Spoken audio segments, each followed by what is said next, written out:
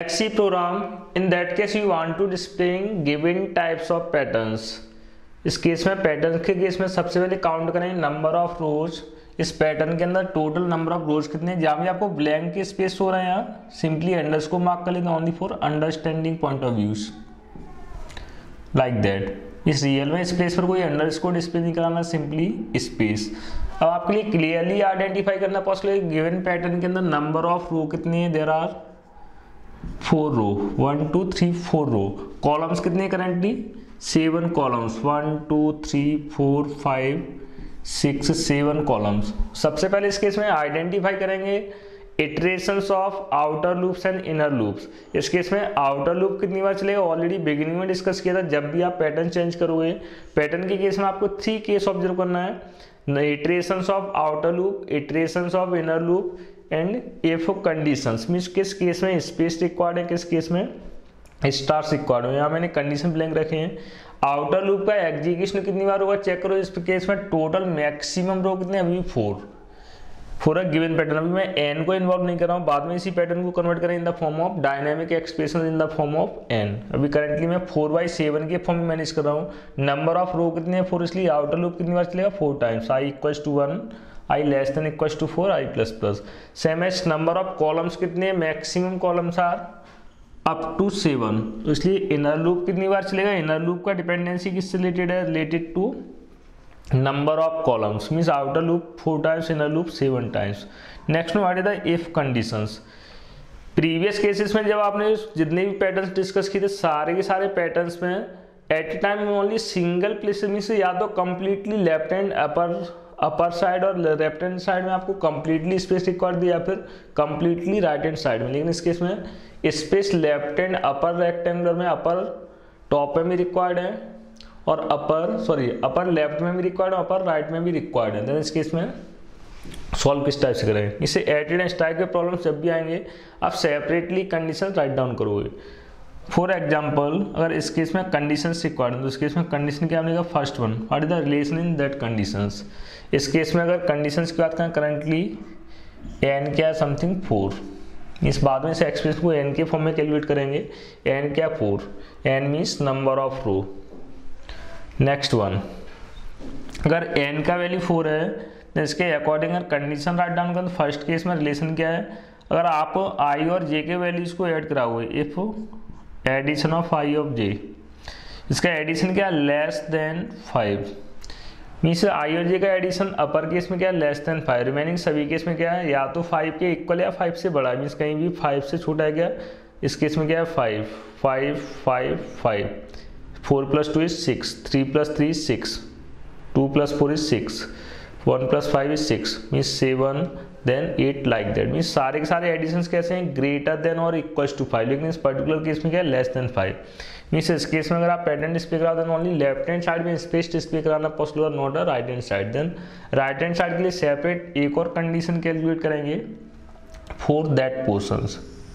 इस केस में रिलेशन क्या क्रिएट हो रहा है, अगर फर्स्ट रिलेशन की बात करें इस केस में एवरी आई के सारे वैल्यू जे से छोटे हैं, every value of I is less than J.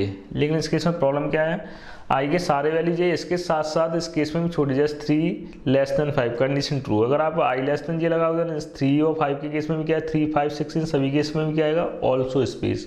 Then इसके लिए फाइनली कंडीशंस क्या अप्लाई करना चाहिए आपको। इस केस में सिंपली अगर जे को आई से सब्ट्रैक्ट करें, जे माइनस आई, इस केस में मैक्सिमम मिनिमम डिफरेंस क्या रहा है, फर्स्ट वन 5 - 1 इज 4, 5 - 1 के केस में क्या रहा है difference 4, 6 - 2 is also 4, 7 - 3 is also 4, 7 - 2 is 5, 6 - 1 is 5, 7 - 1 is 6। इस केस में मीन्स मिनिमम डिफरेंस कितना क्रिएट हो रहा है 4। रिमेनिंग केसेस में अगर आप जे को आई से सब्ट्रैक्ट करोगे 7 - 4 क्या आएगा 3, 6 - 4 क्या आएगा 2, 5 - 4 क्या आएगा 1, 4 - 4 0, 3 - 4 इज -1। रिमेनिंग सभी केसेस में डिफरेंस क्या है लेस देन 4। इस केस में क्या है इस रिमेनिंग केस में या तो डिफरेंस 4 से छोटा है लेकिन इन सभी केस में क्या है, ग्रेटर देन 3, डिफरेंस क्या है, मीन से सारे वैल्यू क्या है, ग्रेटर देन 3, मीन से j minus I is greater than 3। इस केस में टोटल कितने कंडीशंस हैं, 2 कंडीशंस। एट ए टाइम दोनों ही कंडीशन सेटिस्फाई होना चाहिए और एनी वन, अगर आपके पास एक से ज़्यादा कंडीशंस हैं, डिस्कस किया था मल्टीपल कंडीशंस को सिंगल एक्सप्रेशंस में कन्वर्ट करने के लिए यूज़ किया करते हैं ऑलवेज लॉजिकल ऑपरेटर्स। तो इस केस में इन दोनों कंडीशंस को कंबाइन करेंगे बाय यूजिंग लॉजिकल ऑपरेटर्स। लेकिन इस केस में मोस्ट सूटेबल लॉजिकल ऑपरेटर कौन सा हुआ, एंड और ऑपरेटर। डिपेंड करेगा, अगर आपको दोनों ही कंडीशन एक साथ ट्रू रिक्वायर्ड देन अप्लाई करेंगे एंड, अगर एट ए टाइम एक ही कंडीशन रिक्वायर्ड देन और। इस केस में दोनों कंडीशन सभी केस में एक साथ ट्रू होना पॉसिबल ही नहीं, मीन्स एट ए टाइम या तो फर्स्ट केस के लिए ट्रू होना चाहिए, सेकंड केस के लिए, इसलिए इसको कंबाइन कैसे करेंगे, यूजिंग और operator. Means first condition second condition क्या हो जाए, j minus I greater than 3। This is the complete if condition. Finally if के केस में कंडीशंस क्या प्रोवाइड करेंगे, first condition i plus j less than 5 और सेकेंड कंडीशन क्या है, j माइनस आई ग्रेटर देन 3। अगर एक कंडीशन सेटिस्फाई होता है उस केस में डिस्प्ले क्या हो जाएगा, स्पेस। अगर एक कंडीशन फॉल्स है, फॉल्स मीन्स दोनों ही कंडीशन अगर फॉल्स है देन क्या प्रिंट होगा इस केस में, स्टार।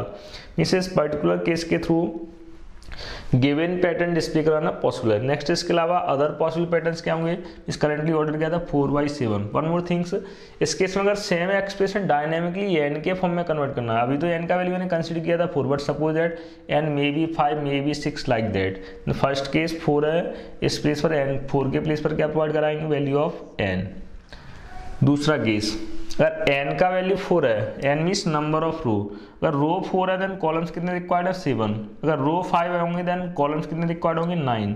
अगर रो 6 है देन कॉलम्स कितने रिक्वायर्ड होंगे, 11, लाइक दैट। इस टाइप से सीक्वेंस मैनेज हो रहा है। तो इस केस में रो मीन्स n, इस केस में अप्लाई क्या करें, 2n माइनस 1।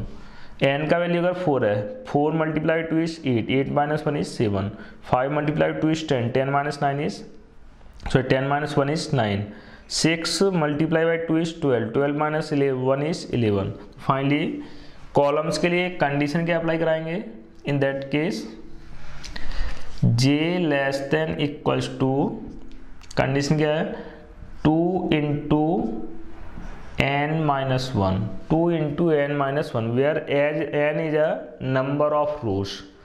नेक्स्ट वन, इस प्लेस पर कंडीशन क्या आ जाएगा, फर्स्ट केस में डिपेंडेंसी क्या है, अगर n का वैल्यू